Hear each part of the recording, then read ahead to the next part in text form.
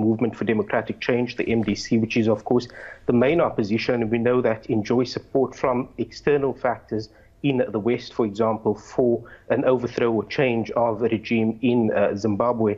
So it seems that ZANU-PF itself has sort of got an appetite now for some sort of change, of course, underpinned by some of the changes and developments that have been happening in recent weeks that our previous speaker, in fact, pointed to.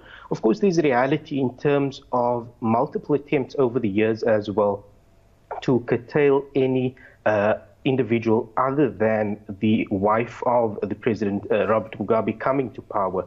We had the previous situation of the former vice president, Joyce Mujuru, also being removed when it appeared that there could be a situation where the term of Robert Mugabe would come to an end, and very much a similar situation developing in the country at the moment.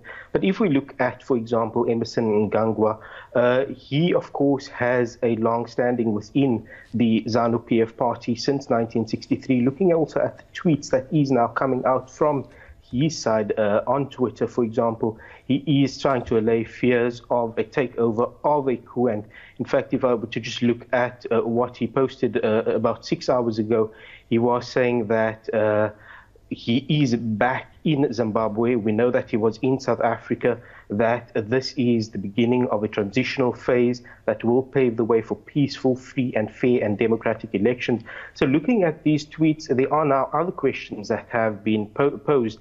And one of them is whether the South African government, to which extent was it aware of the potential of these type of changes taking place. The South African government at this stage is saying that it is monitoring the situation. It is saying that there's a delegation on its way from Zimbabwe to meet with the government here, and they will then take it from there. So very vague statements coming from the South African government. Another question is whether China had anything to do with this coup or sort of gave a green light. Of course, China and Zimbabwe have some very good relations. There's good trade interaction between the two countries as well. And a question of whether the meeting and the visit of the military army general, Constantino Chiwenga, just last week to China may have had anything to do with the developments that we are now witnessing in the country.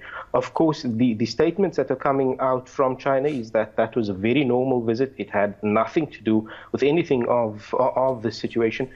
But of course, I think when it comes to politics and when it comes to diplomacy, you'll never get an outright admission when it comes to situations such as this. Right. The interesting thing, however... And of course, we're keeping our eyes on that situation, very fluid situation there in Zimbabwe taking place. Appreciate you. In the United States, copyright law allows for the fair use of copyrighted material under certain limited circumstances without requiring permission from the owner. Under the law, determinations of fair use take into account the purpose of the use, the nature of the copyrighted work, the amount and substantiality of the work used in relation to the work as a whole, and the effect of the use upon the potential market for the copyrighted work. Other jurisdictions may have similar copyright provisions protecting fair use or fair dealing. If you are uncertain as to whether a specific use qualifies as a fair use, you should consult a qualified copyright attorney.